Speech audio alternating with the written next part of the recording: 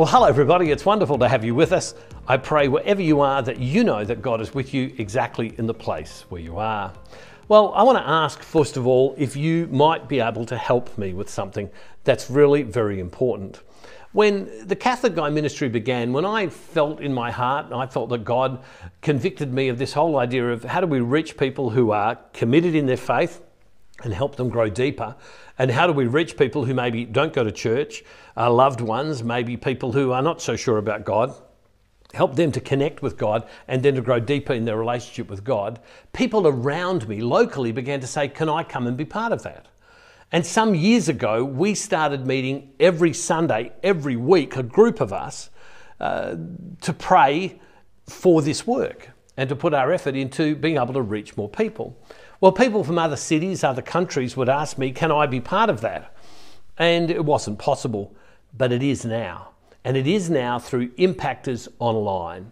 Impactors Online is a faith community of people that we're all the one community of people in many places around the world.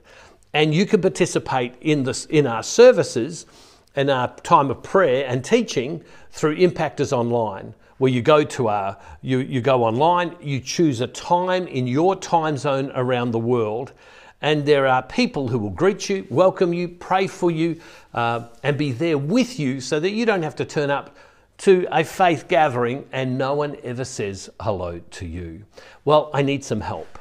We have hosts. They're the people who say hello, and hosts partner with me, help me share Christ with people. And I'm wanting to know whether you would consider being a host in your part of the world.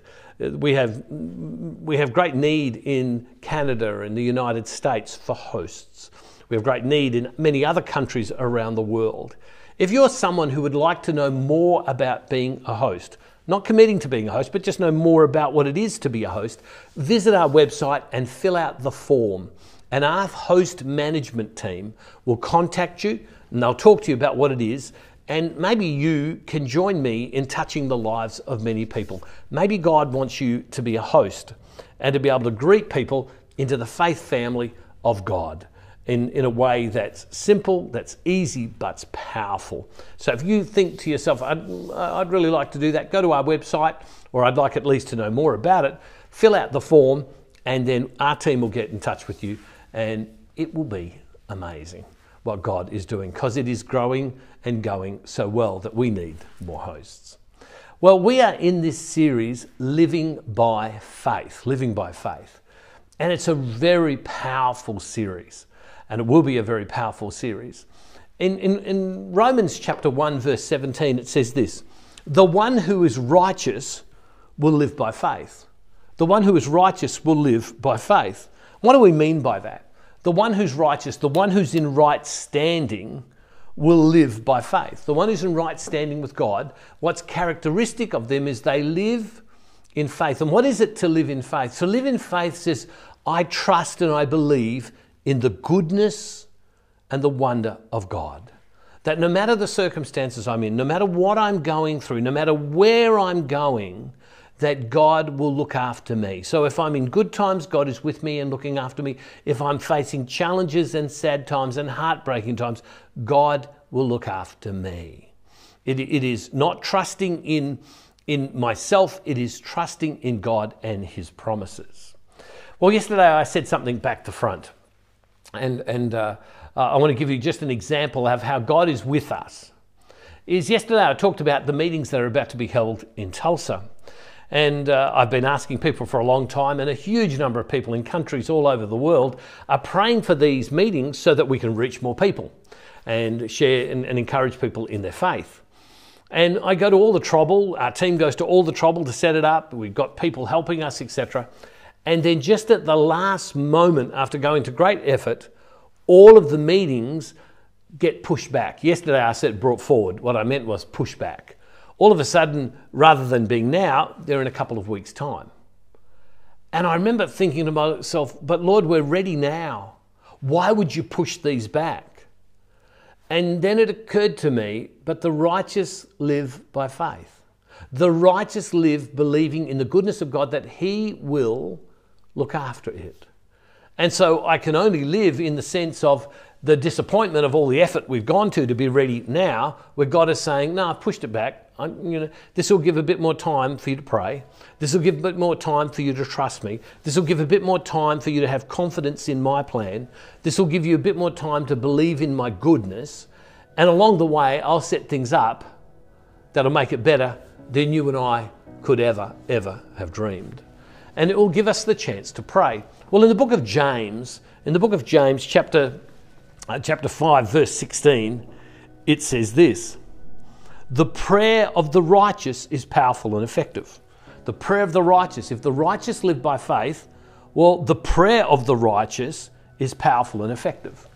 So if we are, as Christian people, trying to live effectively in God, live in God in such a manner that we're trusting in God, one, we can be confident of two things: that our prayer will be powerful and it will be effective.